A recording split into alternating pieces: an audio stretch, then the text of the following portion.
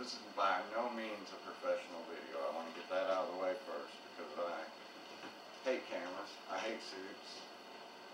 She got me in a suit, but she wasn't going to get me into a out of my ball cap.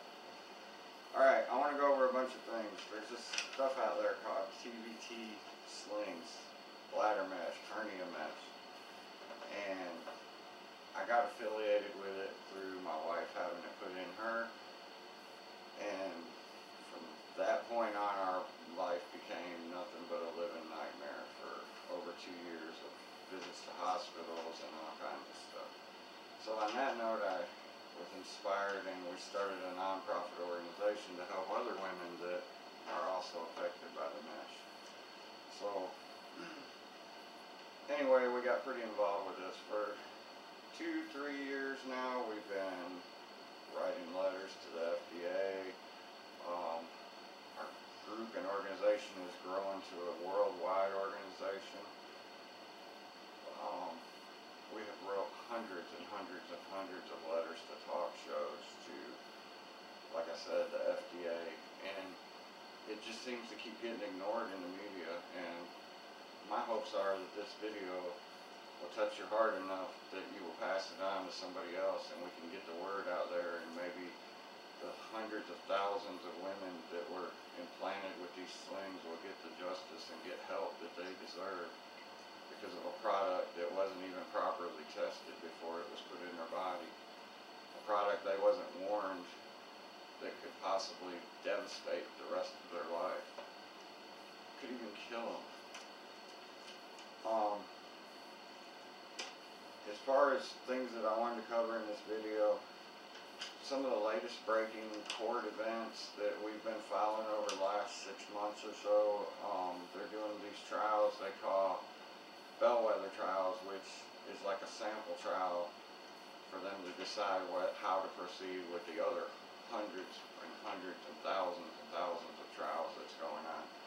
Well, in one of the latest J&J cases, it was found out that J&J conveniently lost hundreds of thousands of documents related to mesh. Now, it's just my opinion here, but when you lose half of the documents, the evidence, isn't that destroying evidence? Isn't that a crime? That would be like a murderer destroying a knife and then saying there's no evidence. It was an accident. How is this justice? This is why these women continue to suffer. Because Big Pharma has manipulated everything in their benefit to where even the lawsuits are taking years and years and years, and in the meantime these women die off, they suffer, they're losing their homes, they're losing their jobs, they can't pick up their grandchildren, their kids, their husbands turning their back on them. It's a nightmare, and we have to get the word out. It's become worldwide. There was just 60,000 more lawsuits announced out of Israel. It's not just America, it's New Zealand, it's Australia, it's Wales, it's Canada. We have come in contact with women from all over the world, and they all suffer from the same thing, mesh. It's causing all kinds of issues in their body. Their bodies are swelling up like balloons. It's causing autoimmune diseases. Women are suddenly coming down with lupus, diabetes. We're associated with people that's even got cancer that they were healthy before this mesh. We need your help spreading the word. Please help me let this go viral, this video go viral on Facebook. The other entrapment women are faced with, okay, you guys all see these ads on TV, transvaginal mesh, TVT slings, hernia patches. You see all these commercials on TV, but you know what? It's going to take years. You know what the first thing these lawyers tell a woman? Don't talk to nobody. Don't seek a support group. Keep it quiet. Don't tell nobody. Why? How? How is a woman supposed to deal with nearly dying, not knowing what's wrong with her, and not have a support group, not have nowhere to turn, and knowing in her mind that people don't believe her, the media is not covering this? How is this going on? It's another unfair justice. Another news item that simply caught my attention is just absurd. Bard, there's documents came out, Bard is another maker of mesh. Documents came out that they were told by, I believe it was Chevron Phillips, anyway, one of the petroleum companies, do not implant this in the human body. Okay, so what does the mesh maker do? They establish a third-party company, purchase the product, then insert it in the human body anyways.